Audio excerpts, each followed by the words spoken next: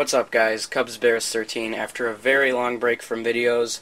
I apologize for that. I know in my last video I said I was hoping to be on here making more videos and trades, etc., but that obviously didn't happen, so I really do apologize for that. I just got extremely busy, mostly with tennis.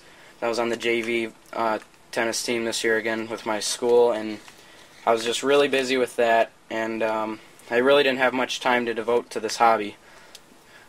So I have picked up some stuff in the past few months, but not a whole lot, and I'm picking up more stuff now that it's summer. So I'll show you the few items I've gotten in since my last video.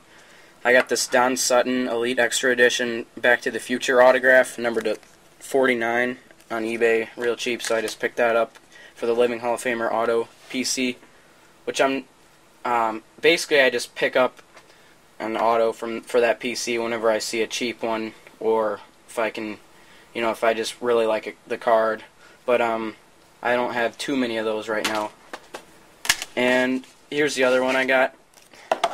This is not for the Living Hall of Famer auto PC, obviously.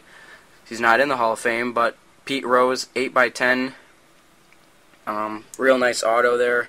No smudging or anything like that. It's very bold. So there's an 8x10 auto Pete Rose with the COA. I picked that up on eBay as well. I just always wanted to have an auto of him, so I got that. Now I'll talk to you about what I'm collecting. I'm not going to do a for trade or sale video right now. I'll save that for the near future when I have a little more time. But I've actually reopened my Rich Harden PC, which probably is going to surprise you guys. I was collecting him a while back, a year or two ago when he was with the Cubs, and a little bit after that, but since he got traded I really didn't want to collect him as much, and it just kind of took my interest away in him.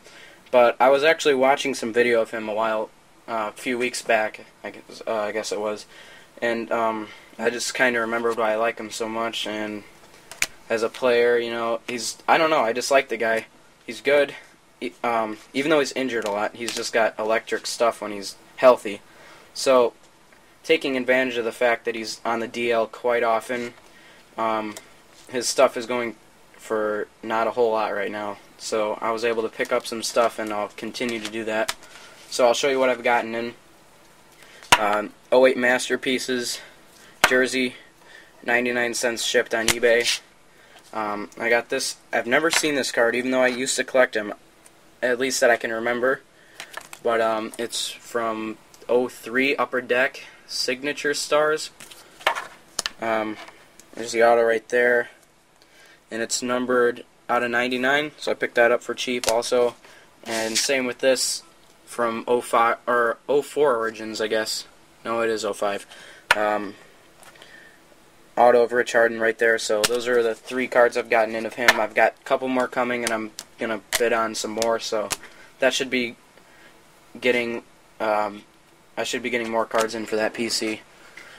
And otherwise, I'm just collecting mid to high-end autos or patches. Basically, anything that just catches my eye.